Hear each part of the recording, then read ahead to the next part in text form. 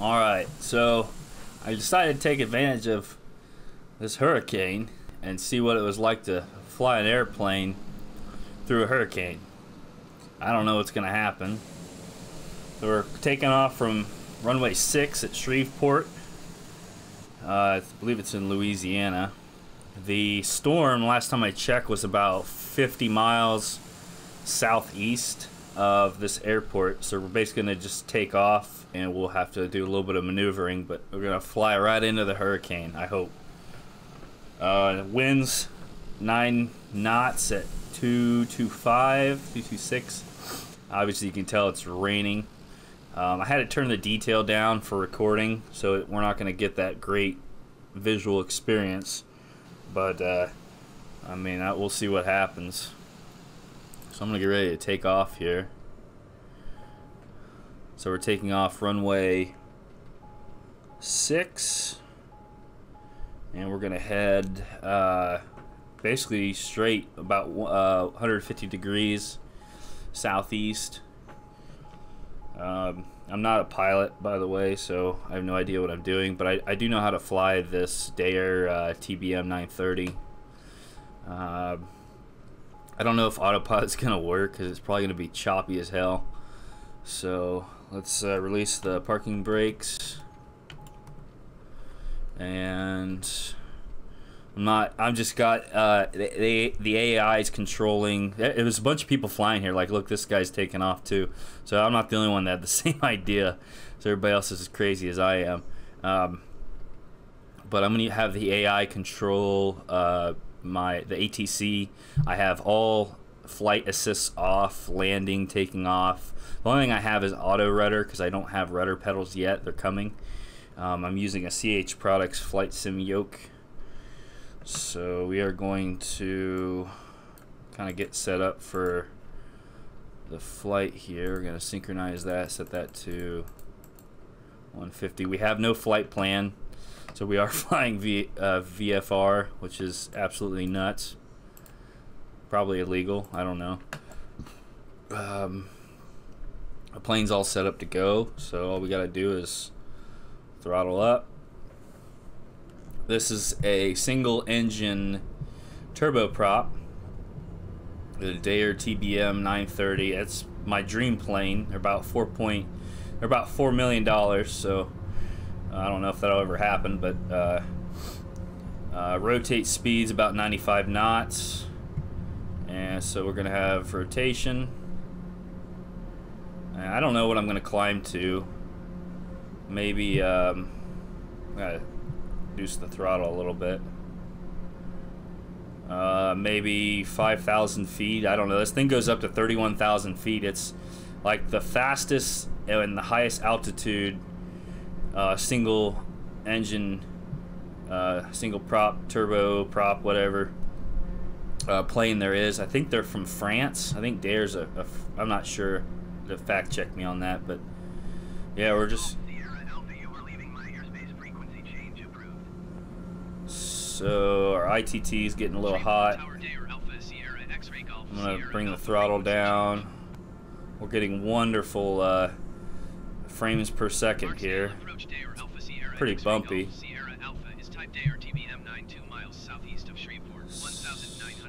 So we're flying right into this hurricane. This is live weather. We're at Shreveport Airport. It's about 50 nautical miles from the hurricane. It's landfall. So this is pretty much suicide.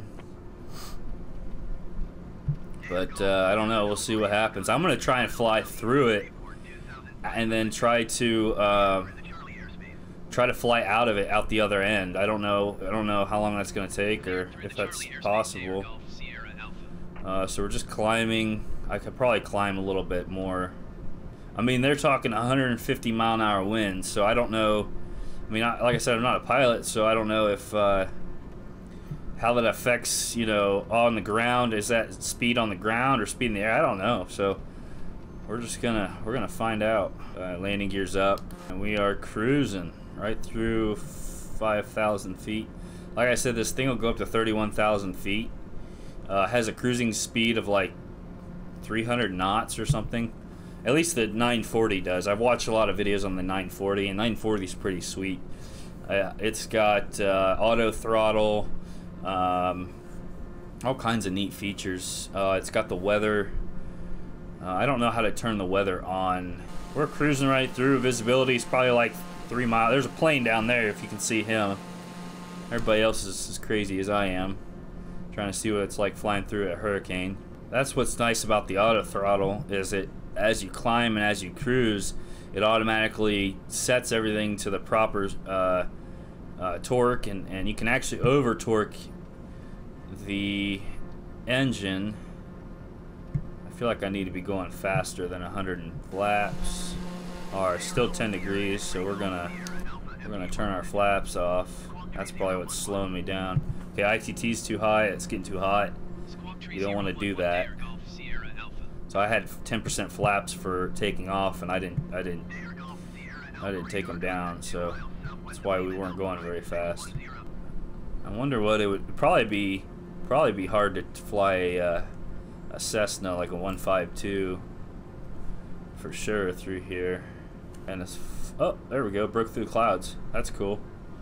Let's get rid of that VFR map. So yeah, like I said, the textures suck. I have to turn it down. Back through the clouds.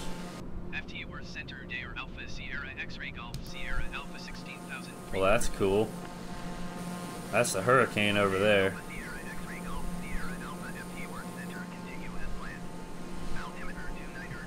Maybe I will try and land.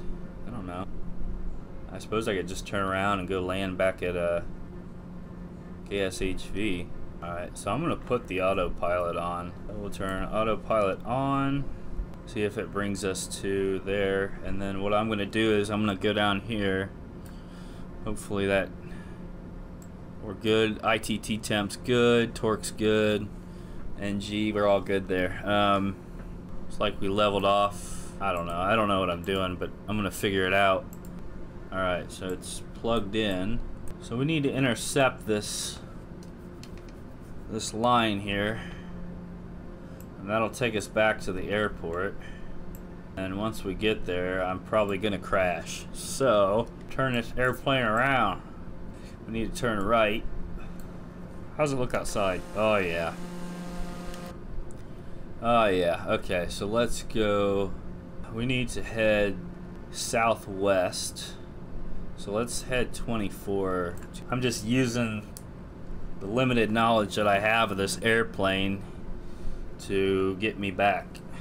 So I'm gonna pretend I'm a passenger and the pilot died. Alright, so I pulled up a map of KSHV, and we probably want to land straight in runway 32. I'm curious what would happen if I hit nav, because it'll fly me. I don't know if I have my flight plan filed correctly, so we're gonna land runway 32. I wonder how. I have no idea. I'm probably gonna either miss the airport or crash. ILS 14. No, we want ILS 32. Load and active. Alright, so I punched in my approach for ILS 32, and I hit load and active. I think I might get us home. I don't know. 27 nautical miles till we reach this waypoint here, and then we're gonna fly. Oh wait, I can tell you. Navlog. Nope. Okay, never mind. It's not in there. And we're gonna hit these 2 waypoints here, and that's gonna bring us directly into runway 32. Cool. We might actually land this plane. But right now we're in autopilot. We've got nav 1 set. I've got my course set up. Emergency landing. That's the hurricane right there, off to our right hand side. It's pretty clear there, but look at all those clouds down. That's probably 10,000 feet, I'd guess. 12 miles, nautical miles, until we hit our first waypoint. At some point, I'm gonna have to descend. Actually, I'm gonna do that. I'm gonna change our altitude. We're gonna go down to 10,000 feet. We'll try 2200. Again, our torque is at 73. We're not overheating anything. Oil pressure's good, oil temp's good. So we're coming up pretty quick on our first waypoint, and the autopilot should turn for us. We're way too high. Airport's coming up pretty fast. Slow down. I'm gonna try to get to 180. Give some flaps. Should slow us down quite a bit. Shoot, I'm still 20,000 feet in the air and I'm flying over the airport. All right, wow. That came up fast. I had no idea. So I'm just gonna descend. I'm gonna fly this heading here. Try to get down to 10,000 feet as fast as we can. It is nasty. We're still in pink. Try and get some distance between us and the airport. So we're gonna turn on nav mode. We're gonna let it do the work for us. So we're gonna land back at KSHV. Let's check the weather. Wind 4-2 at 25 knots. Heavy rain. Alright, we have Oscar. So we're gonna tune to the tower and we're gonna request a full stop landing. Fly straight in runway 14. Okay. Nav 1's gonna take us around this loop to this waypoint and we're gonna fly straight in. We're at 10,000 feet. I'll have more time to adjust accordingly rather than trying to get down from 20,000 feet in 30 seconds. So my problem is going to be trying to see the airport, or see the runway. We're going to drop down to 3,000 feet. So I'm going to start my flight level change. Drop the torque back. We're at 45%. I just don't want to go too fast. Yeah, I'm happy with this speed.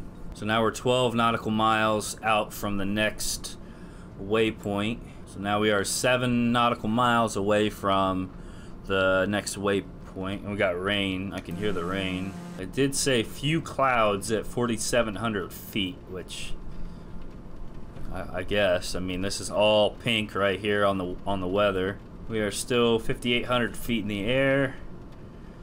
We got 4 nautical miles left for the first waypoint. I think we'll be good.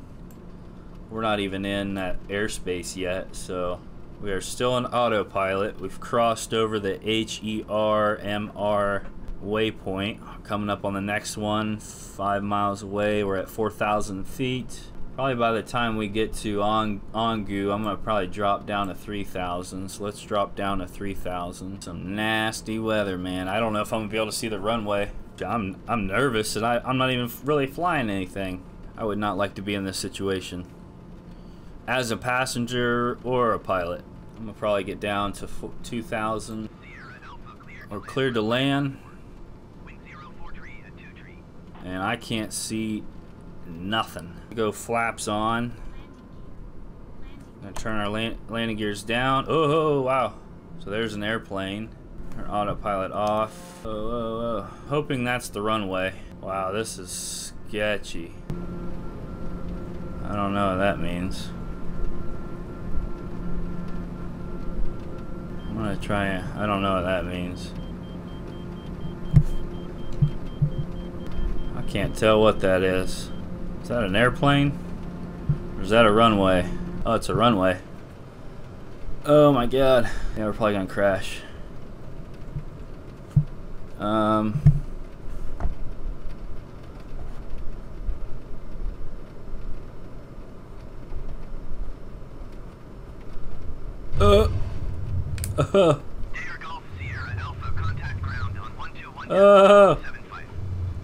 And we crashed.